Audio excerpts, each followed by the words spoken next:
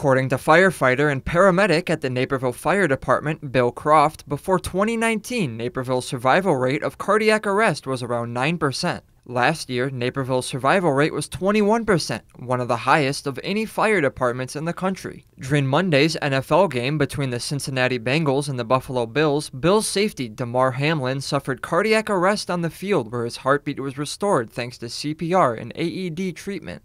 Over the past couple of years, the Naperville Fire Department has made its name nationally with the department's special cardiac arrest protocol called Advanced Cardiac Resuscitation. It's a bundle of care that we use that work in synergy with each other to get a desired result, right?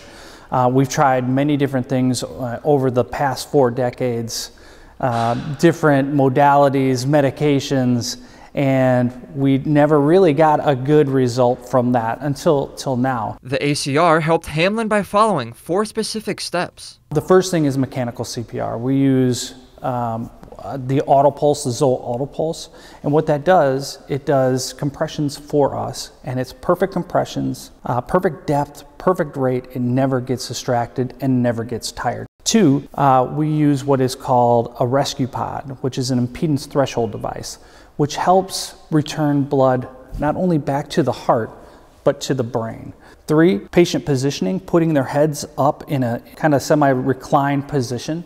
It lets blood drain out of the brain, which allows good blood to come back to the brain, basically. So somewhat common sense. We're using gravity in our favor for these patients. 4th, we talk about de-emphasizing epinephrine while using diagnostic tools such as capnography to dictate when we're going to give a drug and when we're going to defibrillate a patient. Dan Smith, Division Chief of Operations at the Naperville Fire Department, explains that CPR has proven to be a key factor in saving lives. So as long as CPR is being done, blood is flowing to your heart, it's flowing to your brain, it's kind of sustaining you until we can get some electricity to defibrillate. Hamlin's cardiac arrest is something that was seen all around the country, but he's lucky that it happened in the spot that it did.